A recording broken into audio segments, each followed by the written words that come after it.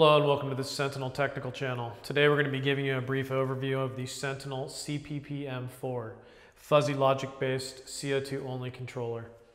The Sentinel CPPM-4 has a remote sensor on a 5-meter remote probe. An onboard photocell tells you the difference between day and night, allows your CO2 to not run at night since your plants don't need CO2 at night. Plugs into the bottom here with a quick disconnect connector. You'll notice we have a green LED up here that's giving you a constant updated reading of your CO2 levels in your room. To set the unit up, first you need to decide if you want to use the fuzzy logic mode or the CO2 generate mode. If you're using a compressed CO2 bottle and a CO2 regulator, you'd want to go ahead and set this up in the CO2 fuzzy mode. So you press the CO2 fuzzy on off, switch it to logic on, and press enter. What that does is it more rapidly turns your valve on and off and maintains a more level CO2 level inside your growing space. But that rapid turning on and off would not be good for a CO2 generator running off propane or natural gas where you're turning a flame on and off consistently. If you are using the CO2 generator, you would switch this back to generate, press enter. It goes on there.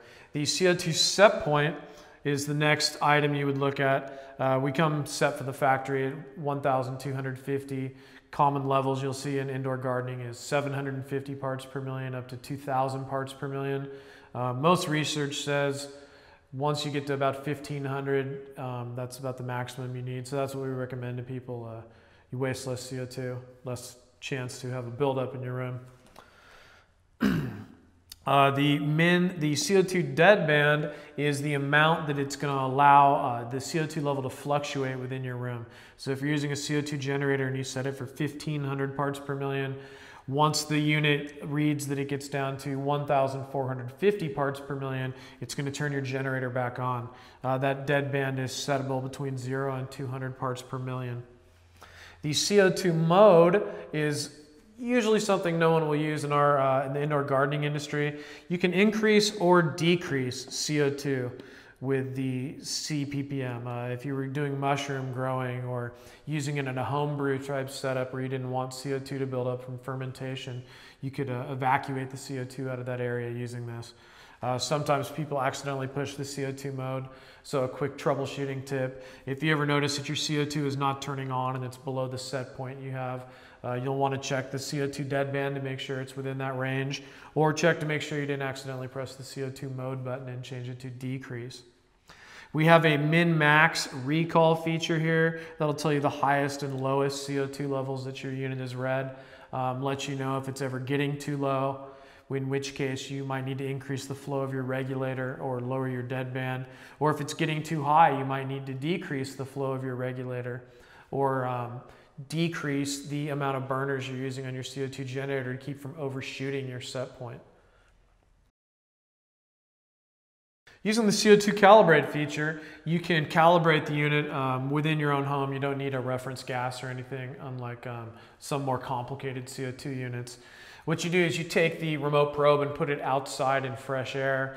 Make sure to keep it out of direct sunlight.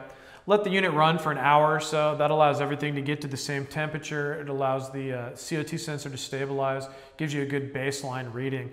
Then you come up to your main unit and press and hold the CO2 calibrate button.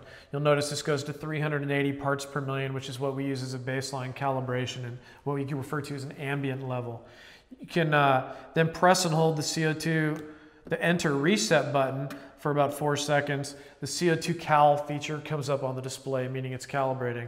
This is going to take about 8 to 10 minutes to calibrate, but we recommend you let it run for another hour after that once again to allow everything to stabilize. At that time you can turn your power switch off, unplug the unit, and move it back into your growing environment.